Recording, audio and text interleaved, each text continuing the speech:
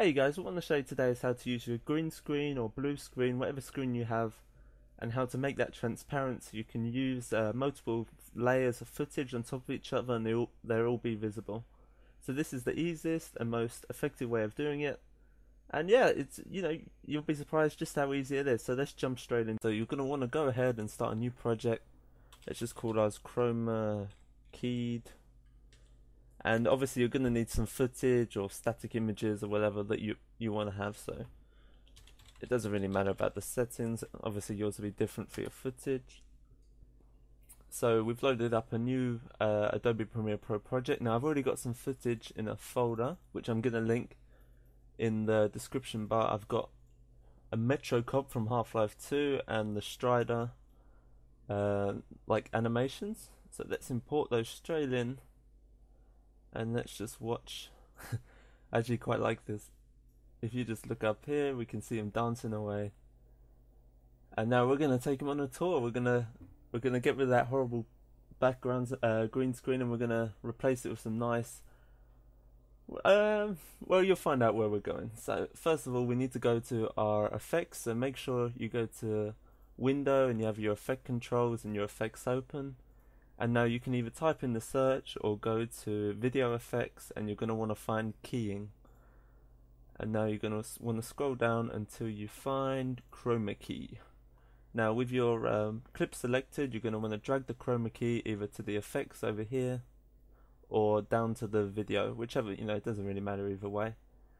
And as you can see, it's brought up the chroma key options, and you're going to want to open that up and now select the little color picker here. Click that, and now you can pick a color. So we're going to pick our green screen, the color that we want to get rid of. So we click it there, and like you can see, just like that, it's got rid of 99% of that horrible green color. Now to get rid of the other 1%, we're going to need to go to similarity, and we're going to need to increase that, and that's just to get rid of any like remaining bits that are similar but not exactly the same color. So let's increase that. Slowly, you can either type a number or scroll across. So if I keep going, if you just see the footage, it's going to slowly decrease the amount of green until, so about 100 in this example would do the trick. Now, like you can see, the background is now black, and yeah, we've got rid of the green screen just like that.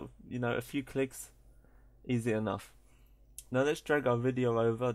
Obviously, you're going to want the video on top of your backdrop. And I've already got a few backdrops here, so let's go for our Minecraft backdrop and just import that straight into the project. Drag or drop it or import it, and let's put that on the video below it. Stretch it out like so, and let's move our little guy over and let's scale him down a little bit and click play. And there you have it. We now have a dancing